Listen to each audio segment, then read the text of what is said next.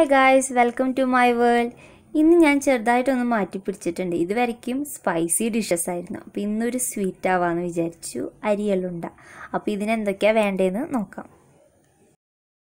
മെയിനായിട്ട് വേണ്ടത് അരിയാണ്. 3 ഗ്ലാസ് അരി നന്നായി കഴുകി വറുത്ത് വെച്ചിരിക്കുന്നതാണ്.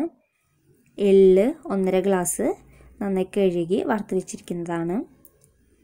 ശർക്കര, ഞാൻ 1 കിലോ ശർക്കരയാണ് എടുത്തിട്ടുള്ളത്. ഇനി ഓരോരുത്തരം മധുരത്തിനനുസരിച്ച് അളവ് കൂട്ടിയും കുറയ്ക്കുകയൊക്കെ ചെയ്യാം. നാളികേരം, ഒരു ഫുൾ നാളികേരം ചിരകി വെച്ചിരിക്കുന്നതാണ്.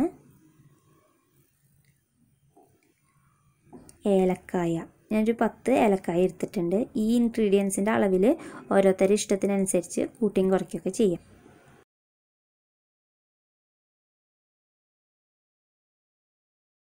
ഓൾറെഡി എടുത്ത് വെച്ചിട്ടുള്ള വറുത്ത അരി മിക്സിയുടെ ജാറിലിട്ട് നല്ല സോഫ്റ്റായിട്ട് തരികളൊന്നുമില്ലാതെ പൊടിച്ച് വെച്ചിരിക്കുന്നതാണ്. വറുത്ത് വെച്ച എള്ളും ഏലക്കായും കൂടി മിക്സിയുടെ ജാറിലിട്ട് നന്നായി പൊടിച്ച് വെച്ചതാണിത്. നാളികേരം ചതച്ചെടുത്തതാണ്, വെള്ളമൊന്നും ഒഴിക്കാതെ മിക്സിയുടെ ജാറിലിട്ട് ചതച്ചെടുത്തത്. ഇത് ശർക്കരപ്പാനി, കുറച്ച് വെള്ളം ഒഴിച്ച് ശർക്കര നന്നായി ഉരുക്കിയെടുത്തതാണിത്. ഓൾറെഡി ഉരുക്കി വെച്ച് നന്നായി അരിച്ചെടുത്ത ശർക്കര നീര് ഒന്നും കൂടി പാനിലിട്ട് നന്നായി തിളപ്പിക്കുക. എന്നിട്ട് അതിലേക്ക് ചതച്ച് വെച്ചിട്ടുള്ള നാളികേരം ഇട്ട് കൊടുക്കുക. ഇനി ഇവ രണ്ടും നന്നായി ഒന്ന് മിക്സ് ചെയ്ത് 1 മിനിറ്റ് ഒന്ന് തിളപ്പിച്ച് ഫ്ലെയിം ഓഫ് ചെയ്ത് വേറൊരു പാത്രത്തേക്ക് സെർവ് ചെയ്യാം. ഇങ്ങനെ ചെയ്യുന്നതുകൊണ്ട് നമ്മളുണ്ടാക്കുന്ന അരിയുണ്ട നാശാവാതെ കുറച്ച് ദിവസം ഇരിക്കും.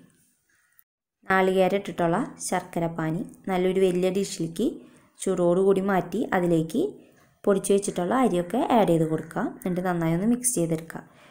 ഈ എല്ലാ മിക്സിങ്ങും നമ്മൾ ചെയ്യേണ്ടത് ശർക്കരപ്പാനി നല്ല ചൂടോടുകൂടി ഇരിക്കുമ്പോഴാണ്. തണുത്ത് കഴിഞ്ഞ് കഴിഞ്ഞാൽ ശർക്കര കട്ട പിടിക്കും. അപ്പോൾ നല്ല ചൂടോടുകൂടി വേണം എല്ലാ മിക്സിങ്ങും ചെയ്യാൻ. അതിലേക്ക് ഏലക്കായും എള്ളും പൊടിച്ചത് ആഡ് ചെയ്ത് കൊടുക്കുക. എന്നിട്ട് നന്നായി ഒന്ന് മിക്സ് ചെയ്തെടുക്കുക.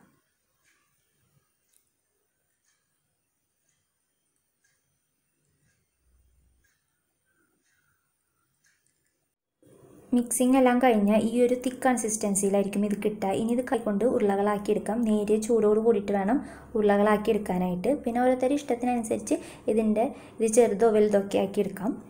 റൂം ടെമ്പറേച്ചറിൽ മാക്സിമം 4 ദിവസം ഇത് യാതൊരു കേടും സംഭവിക്കാതെ ഇരിക്കും. ഫ്രിഡ്ജിലൊക്കെ വെക്കുകയാണെങ്കിൽ 1 വീക്കോളം യാതൊരു കേടും സംഭവിക്കാതെ ഇരിക്കും.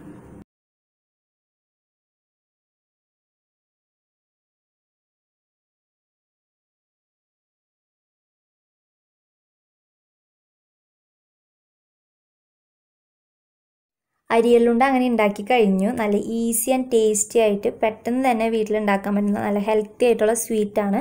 അപ്പോൾ ഇതെല്ലാവരും വീട്ടിലുണ്ടാക്കി നോക്കുക. ഇഷ്ടമായി കഴിഞ്ഞാൽ എൻ്റെ ചാനൽ സബ്സ്ക്രൈബ് ചെയ്യുക, ലൈക്ക് ചെയ്യുക, ഷെയർ ചെയ്യുക, കമൻറ്റ് ചെയ്യുക.